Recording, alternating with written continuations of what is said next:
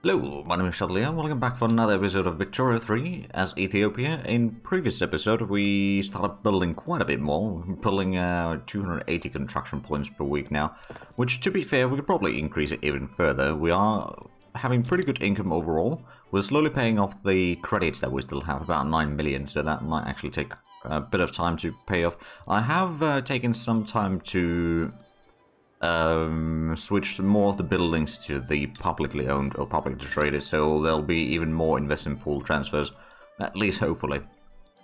One thing that I did notice already before we conquered this, but then I forgot with all the other stuff going on. There's a gold mine over here. Let's put that underway, and then over here we've managed to unlock the oil rigs.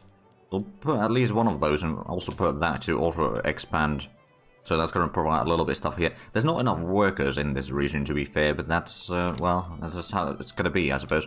Now, we do have a little bit of extra infamy, or room for conquering more things, but it's not really going to be all that much, is the problem. Like, we'd be able to take maybe one area over here. Actually, North Borneo, you're part of the Italian market. Okay, that's not necessarily a good idea. Sintag we can't reach. Lanfang is... I believe they're Dominion of China, or tributary of China, so we probably won't be able to declare war on them directly. And China we can't declare war on because we still have... Actually, no, we don't have a truce yet. They are still paying war reparations though, which I'll... Oh wait, no, we do have a truce. Until May of next year, okay. That means that our income is going to drop by 60,000 at that point, so we might not want to build... Oh, what's this then? Oh, Revolution in Croatia versus Croatian Uprising. Oh. Right, well, there's that then, I suppose. But yeah, now we're getting 140,000 per week, which is not bad. Oh, dangerous equipment, what's this? Textile mills in North Madagascar have seen an increase in workload injuries due to increased mechanization and poor safety regulations. We could increase the mortality, although how bad is the relations with trade unions? It's not too bad. We could afford losing 2 points there. What about the industrialists? We could afford losing there a little bit as well. North Madagascar doesn't have that much manufacturing industries though, so we'll just take the penalty over there for a little bit. Landowners are not going to enjoy that, but that's really... Oh, East India Company is having a bit of... Oh yeah, that is quite a massive peasant revolution. Alright, well that means that they probably won't be assisting anyone, which is actually good for us. Oh, is this Central Java? Oh, Communist Dutch East Indies, yeah, okay. Dutch East Indies are having a bit of a revolution then. Which does beg the question, should I start expanding around here? If we attack Balungan, for example, you got troops with Italy. We go for this one. There is potential for some other nations to join. There will only be 4.6 infamy. So how much did we have room? I already forgot the number. Not quite that much, so would have to... Oh, hey, we are actually losing a lot more infamy now, thanks to the ruler switch and having enough influence. So yeah, that is actually going down a lot faster now, which is definitely good news for us. So a few... Oh, psychoanalysis unlocked. Bureaucracy population cost multiplier, minus 5% and 10% more influence. Alright, well that's pretty good stuff. And there we go, we got 500 bureaucracy, so that means... we can start to survey a skyscraper site. There's 500 bureaucracy for 1 year. That's actually a little bit extra. I suppose we have some modifiers in there or something, maybe. Well, anyway, we're losing only a little bit. Although the tax... Well, it's less than 1%. Croatian Uprising. You're giving me a obligation. Croatian... You know what? Sure. What are we fighting? We're fighting the Uprising, alright. Now, can I actually bring in some troops there? I don't think I need to bring in a lot. I just think if we bring in, say, one army, like this one, might be a bit of an overkill even, and take it over there, because we're on that side. Good to know. There seems to be a bit of unrest or turmoil in Europe by the looks of it. I don't necessarily want to go too far. And oh, Slovenian secession has been crushed. And Greece is getting Austrian war reparations. Interesting. I think that's one of the few times when I've seen that the AI is actually pushing war goals on both sides of the Isle. It tends to be rather rare. Right, so we're 5 to 8 weeks away from conveyors. That's going to be good for automation. Not that we necessarily need too much of it, but a little bit probably won't hurt. But they do... Oh, they're moving their troops away to there. I don't think... Can I reach there? Hold on a minute. Let's see if we could send in, like, a small army there. Your defensive strategist, so I'm just going to send you down to there. Oh, right, wait, no. We're going for this one, right. Well, we can give them a bit of a hand over there as well. But yeah, this zooming too close to Europe tends to apparently lag the game. Well, we can have a look at that. Over here, it's going pretty fast. There we go over here. And it's only a little bit slower, and then once we get over here, it's a lot slower. Well, not necessarily that much slower, but it is slower in there. Right, but while we're in this, we can't declare another war. But that's fine, that's going to give us a bit more time to reduce our infamy, which is already at least 5.5 points extra right now. And if we just manage to reduce the stuff even further, now it is entirely possible that due to our involvement in this, the enemy won't be doing all that much. They might even give up before a fight happens. There we go, conveyors unlocked. Oh, international exchange standards has more minting. Loan interest rates would go down. But I'm thinking of going for the malaria prevention, just so that we can colonize the remaining areas in Papua New Guinea slightly faster. Because that's pretty much the only area that we can colonize in. I mean, the French have taken a lot of islands here, then the Japanese have a little bit islands there, the Russians own a lot of stuff here. Alright, so there's been various nations colonizing a lot in the Pacific there.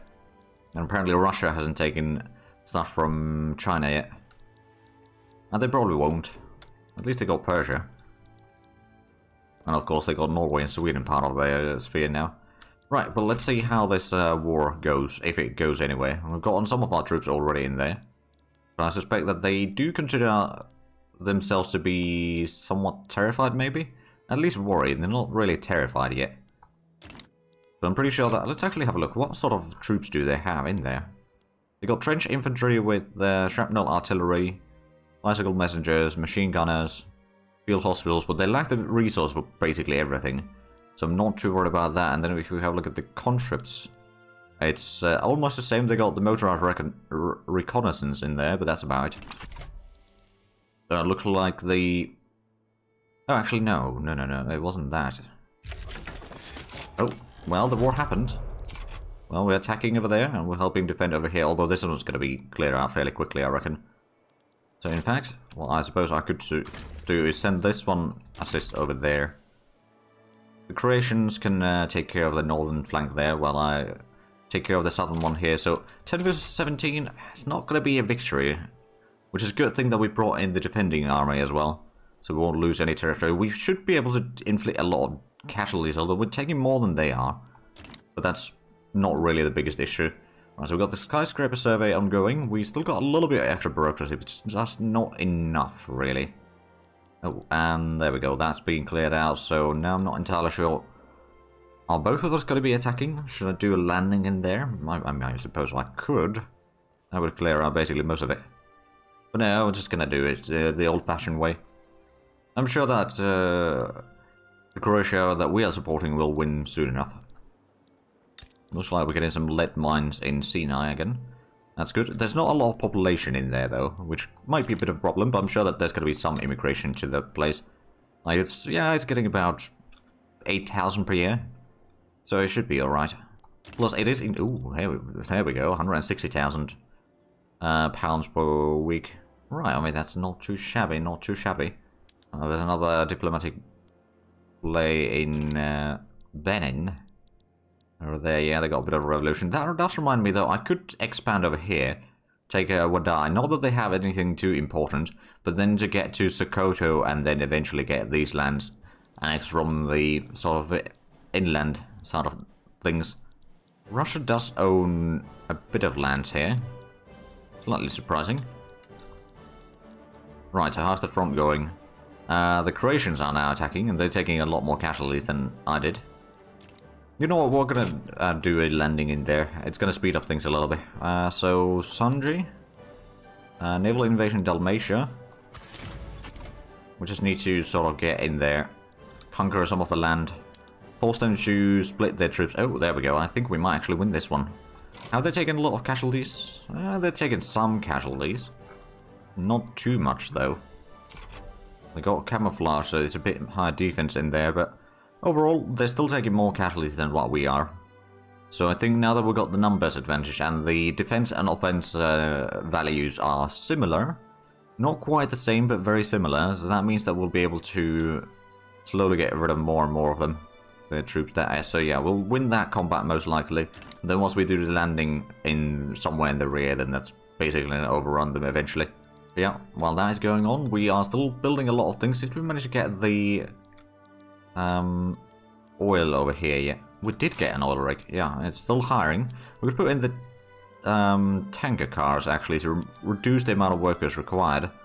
And then combustion engine derrick, so we need to get the combustion engine, but that would increase the oil production drastically. So that might be a good idea. We could put even the public trader in there. Speaking of which, we are getting 182,000 pounds from the investment pool, so that's covering all the construction costs right now. That's going to drop by 20,000 or so soon enough, though, once we run out of the investment pool. Oh, we got naval combat in here. Oh, they do have a fleet. How good is a fleet? They got dreadnoughts. Oh, so they might actually have a better fleet than we do. Right, well that means that we won't be doing landings then. We could do that one. Well, we'll wait for the naval battle to be over. We put in the destroyers there, that would increase the defense and offense. We got monitors, they got dreadnoughts. We don't have the radius for that. Plus the conscription centers, we should probably switch to the appropriate things in here to be used, so that's, well, not that we use conscripts all that much, but having the option would be still quite nice. So we managed to advance a little bit on the front there, so that's good. And now we've got pretty rough combat in here, which we are going to lose. Southern Africa interest is disappearing. Did we lose? Why is it disappearing, actually? Oh, we're 11 out of 11. Okay, so we lost some of the max amount there. Well, alright. How is the infamy right now? It's 91. If we were to declare war on Wadai, not that we can right now. I suppose we can't even see the values in there, but like capturing a bit of that land. Although, hold on a minute. When is the truce with... It was, truce with Egypt. That's going to end in 1927. Same with Austria. And a lot of the others. Alright, well, that's not going to happen then.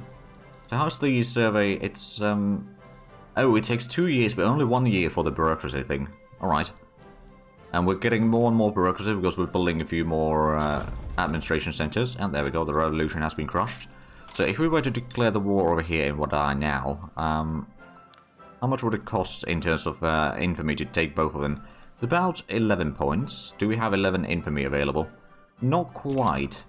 I suppose another option would be to expand around here now. Like balloon gun. If we declare war on you, especially take the first one in there, East India Company might join on the other side.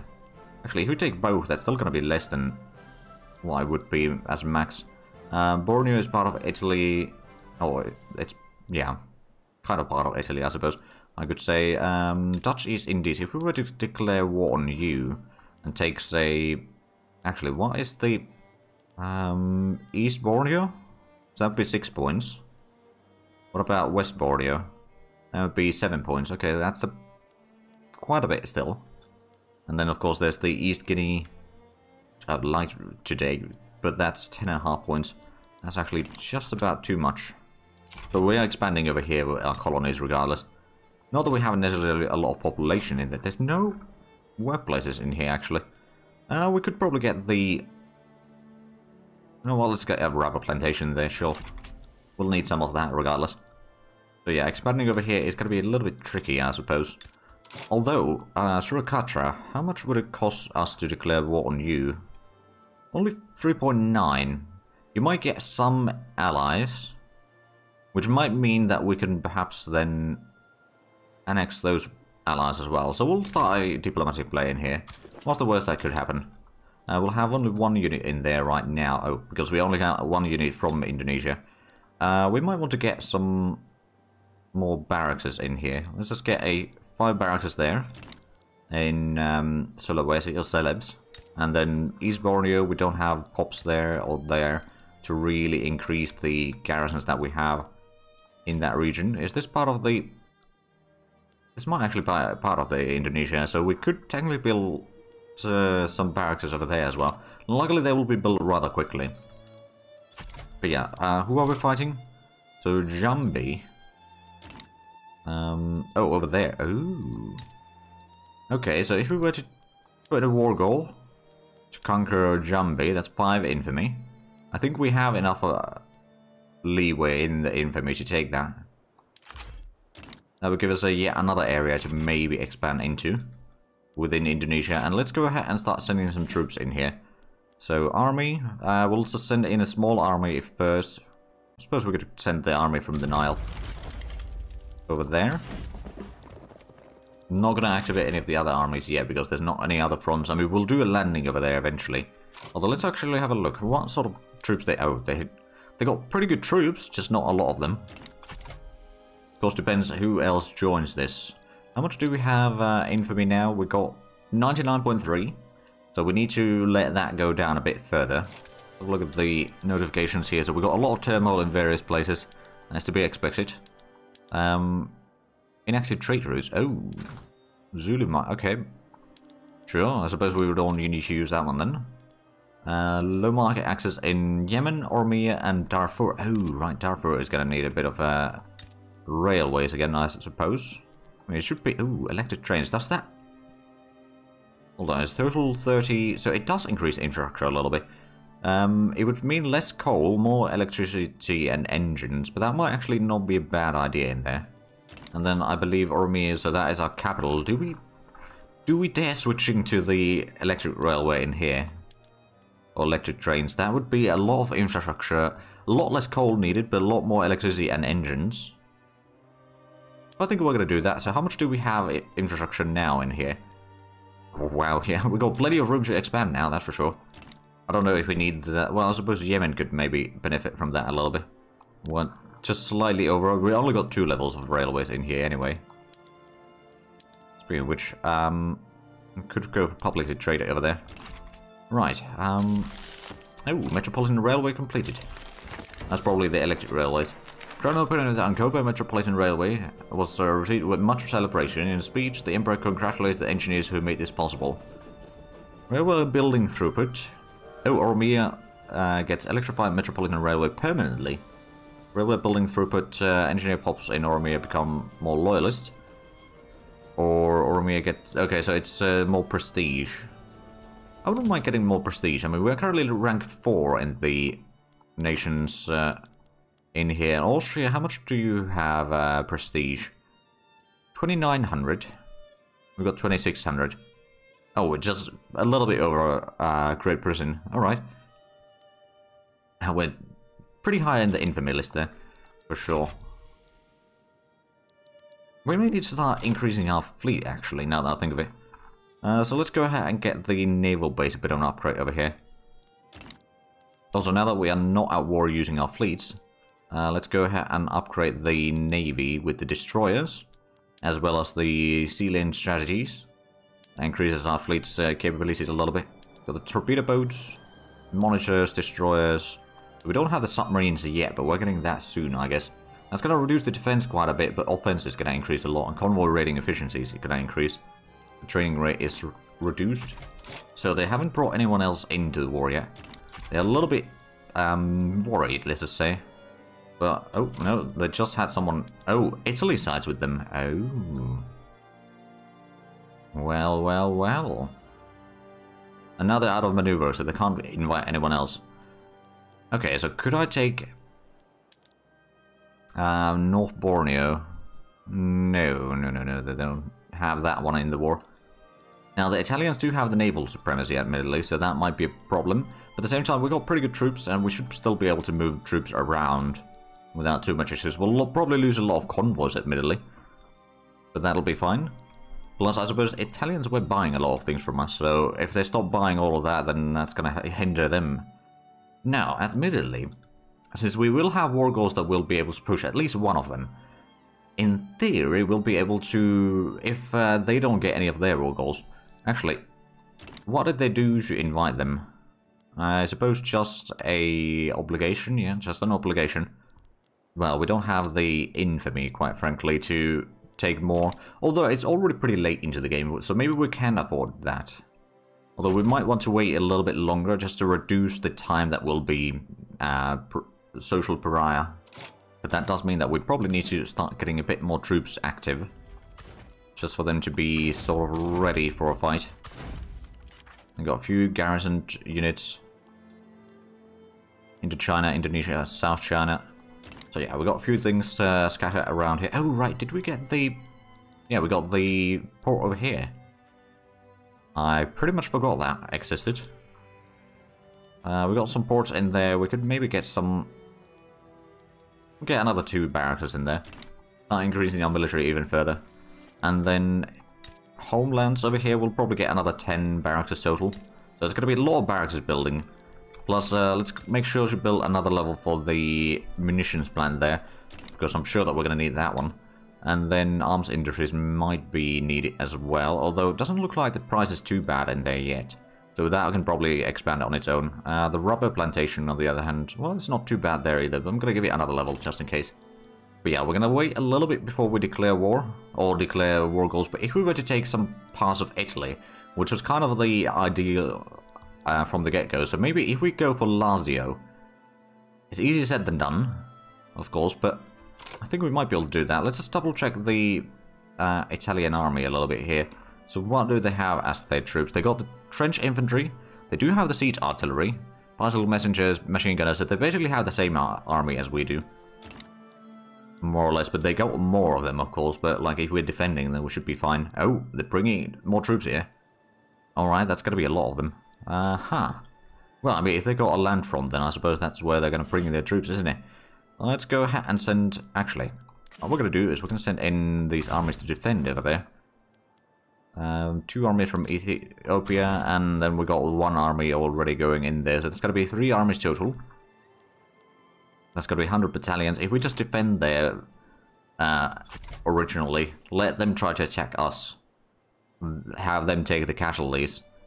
And then what we can do is we can also do the landing in Jambi, probably. Although I'm not entirely sure about that, but we'll give it a try at least. As soon as we have the chance. We're getting a bit of increased garrison over here, I suppose. For an action. Our forces are dissatisfied with the inclusion of the intelligentsia in the Ethiopian government. I do not want to anger the armed forces right now. So, intelligentsia, I'm sorry, but we need to do that. Is there any laws that we could pass to improve the... Oh, right, actually, there's some institutions that we could pass. Home affairs would be okay to get more loyalists. Colonial affairs would be faster colonization. Law enforcement would be less radicals. Then our living decreases. And state penalties from turmoil would be reduced. Of course, in the laws, they... No, we can't really switch that one. What do the armed forces support then? Because they are clearly part of the... They're part of the same party and they're upset about one another, okay. So, mass conscription and professional army. And per capita taxation, proportional taxation, graduated taxation. Oh, so could we switch the taxation law? No, not really. Alright. Doesn't seem like there's too much of stuff that we could do to make them happier. Stuff that would benefit us as well at the process. So yeah, the armed forces are going to have to be a little bit unhappy, I suppose. I got 20 battalions there, so we can actually take this one now and start... I suppose we can try advancing. Oh, secession movement's growing. Men. Secession, it was going to be... Oh, over here. Alright, well, there's a bit of turmoil in there, I suppose, yeah. We could probably get some more production in there or something to make it sort of less... Or have a bit less unrest, I suppose. That was I'm thinking here. We could maybe get a logging camp there for a little bit extra wood. That's always useful. Among other things. Oh, and now we're getting a lot of naval bases and such. So they are bringing the troops in here. I don't know how quickly they'll arrive here. It'll probably take quite some time. We'll probably use the army from Sanje to do the landing in there. So have they added any war goals? They can't add any war goals. How much infamy do we now have? 98. Right, so if we add in a war goal, Conquer State, Lazio, 35 infamy. I think we can do that. Oh, but I don't think we can do a landing in there. They got a massive fleet advantage. Although we can build up our fleet a little bit. And then we'll add in war operations from Italy. And then a transfer subject, Brunei. We've got 35 more points. What about liberate country? Modena, Sardinia, Piedmont, and Tuscany. I'm not really sure that we want any of those necessarily independent. We could take another conquer state, I suppose. For example, for Sicily. Okay, like Rome and Sicily.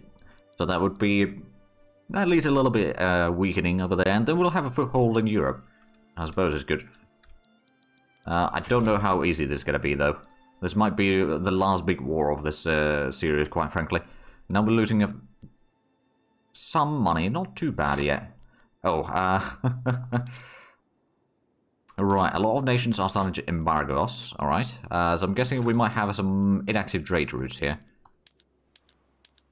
Of course, if we cancel those, it means that we'll have a lot more bureaucracy available. Did we... We still have the 500 in here. As soon as that is done... I suppose we could start...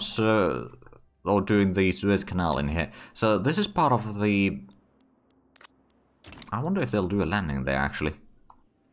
Not that it's necessarily going to be doing all that much. We've still got 40 battalions over here in Ethiopia. We've got the 20 over here in Sanji. 20 in Arabia. But that is part of the Nile, and we don't have any more troops in the Nile. Although we are building up the... Actually, no, we're not building up the troops there, are we? No, we already built those. Barracks. We could probably build another few in here, just in case. How many things do we have in the construction queue? Quite a bit. Including a lot of barracks. And a lot of them will start very shortly. On the construction of things, at least. Right, so they've got on their troops in there. We are set to defend. Or we'll move this army to defend as well. So we will at least have those. And do we have any more embargoes on us? Well, there's the trade to Italy. We should probably not sell them any artillery right now. Just saying. Now that does increase the amount of radicals that we get, because with that's reducing a lot of the trade routes. They are probably going to get their independence in there. Oh well, if we lose Taiwan, that's unfortunate, but it's not the end of the world. Right now we are focusing on the war against Italy. Well, mostly Italy, I suppose I should say. Getting a bit of reinforcements in here, rather quickly in fact. We are the underdog in terms of numbers, but I think we can still win this. But yeah, we got the advantage in numbers over here. I don't know how much they'll be bringing troops in here, of course. Alright, the war has broken out. Oh, do we have... Oh, we got our allies advancing. Alright, that's a bit unfortunate. Well, now what we can do, though, is take the navy, the Sanji fleet, do a naval invasion in Jambi. It's going to take a bit of time, and then destroy and protect her. Berhanu Chereka has made a use of destroyer ships in the ongoing conflict, teaching us much about how they are best utilized. Safer convoys, minus 10% recruitment. They make up an important part of our fleets. Naval defense for 5 years. Actually, that's a good idea. We'll probably have some combats with the enemies anyway. Right, so they got pretty good stuff in here. I don't know if I'd be able to advance in there. We might have a bit of a stalemate here for a while.